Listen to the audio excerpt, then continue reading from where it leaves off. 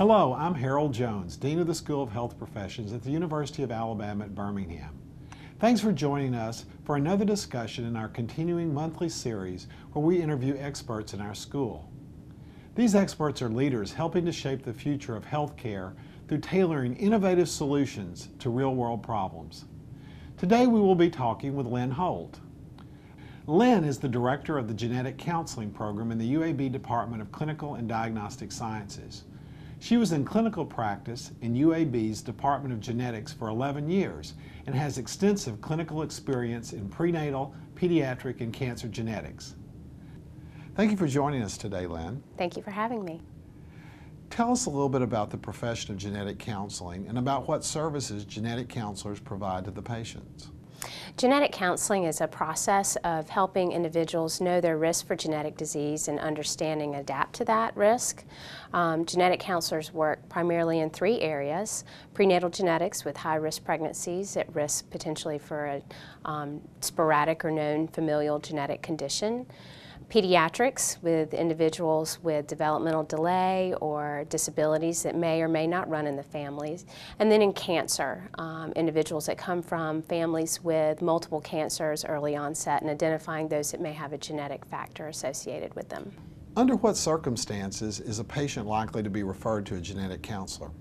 Well, some of our patients are identified through primary care physicians, pediatricians sometimes will identify a child in their practice, and then of course OBGYN doctors that have individuals in their practice that have either a blood test or a family history that suggests a genetic condition will get referred to us. And then some people are self-referred. They read things on the internet or they do some investigation on their own and they call and they actually ask to see us. So not everyone has a referral. Some people come straight to us, and then we work back with their physician to help make a plan based on what we may or may not discover in terms of genetic risk factors. If a patient is referred to you, what would they expect to have happen when they first come in the door? So when we first meet with someone, it's important to establish with them what their expectations are of the visit. A lot of people are unsure what to expect from genetic counseling and a genetics appointment. So we try to put them at ease and help them understand what we can offer and what we're there for. And then the family history is really an important piece of where we start our session to understand the individual as well as the family context, which includes all the genetic information that we might be able to collect. And then that guides our session and our risk assessment. When you're trying to get a family medical history, what are some of the questions or the information that would be the most valuable to you as a genetic counselor to have? So when we're collecting family medical histories, we generally like to collect what we call three-generation pedigrees, which are, if an individual has children, it would be everybody in their generation, their cousins, brothers and sisters, first cousins, and then their children in that generation, and then up to their parents. Or if they're someone without children, it would be their parents' generation and their grandparents.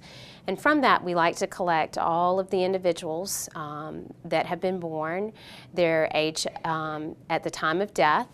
We collect information about chronic health conditions, the ages that they were diagnosed, and if they contributed to their death.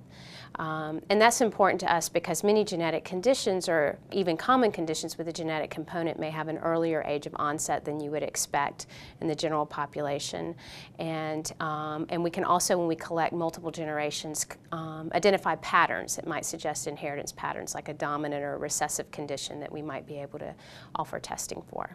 A lot of people would not know their medical history or their family medical history, especially 3 generations back. How would an individual maybe get started in trying to pull together that information? Some people have the benefit of having a family historian, someone in their family that's done a lot of genealogy work or just seems to know everybody, or a family Bible that has a lot of information.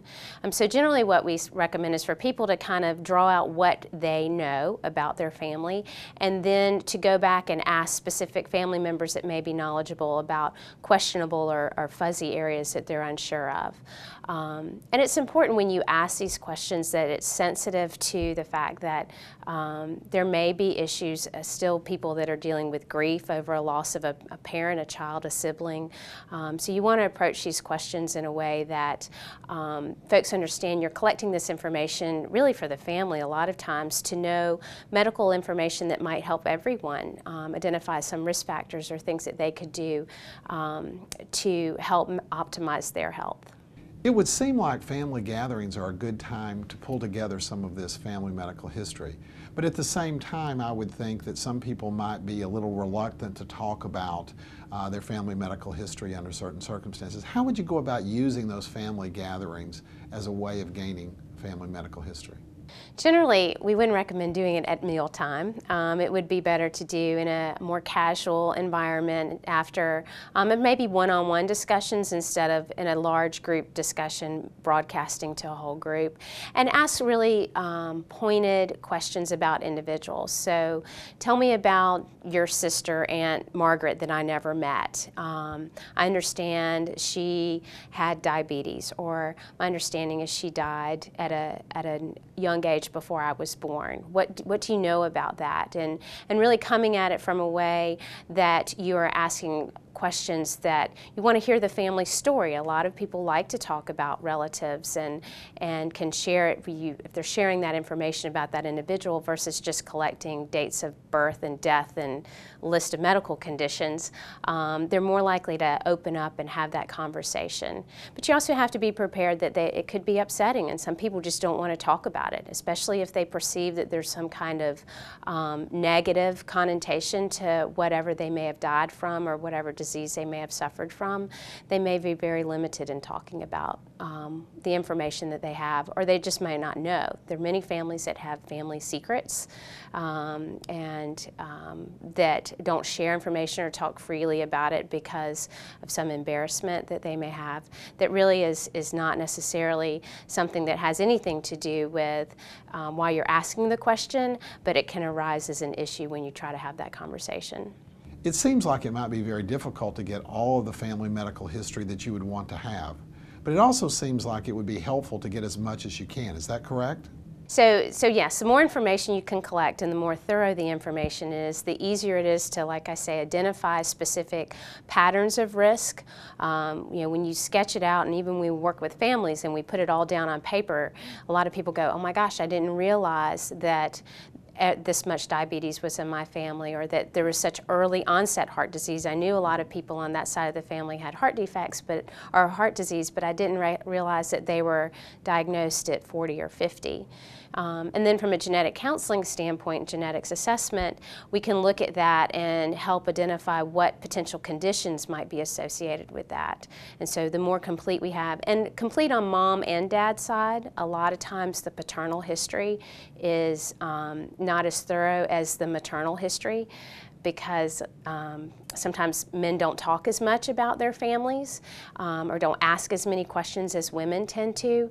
And sometimes people only ask their mom's side of the family because they identify that as a major risk factor. But it's important to remember you get genetic information from both your mom and your dad, so we need all of that information to make a full family history assessment. If you're in the process of putting together a family medical history for yourself or for someone else in your family, are there resources out there that one can use in order to help you with that process? Yes, the Surgeon General has a website for collection of family history that is a free website that you can input family history data, individuals' names, date of birth, medical history, as well as date of death, and then it will actually draw out a pedigree for you. Then you can use that as a tool to take back to your physician if you have questions, and also for your personal reasons to collect the information over time.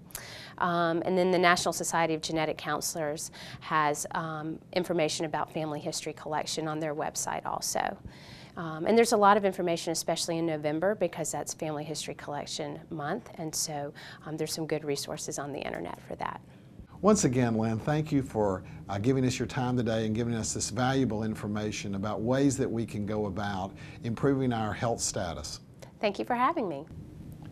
If you have any questions or comments about this topic, please feel free to contact us at uab.edu/ shp/contact. And while you're on our website, be sure to learn more about our school. Once again, thank you for joining us. I'm Harold Jones, Dean of the UAB School of Health Professions, shaping the future of healthcare through tailoring innovative solutions to real-world problems.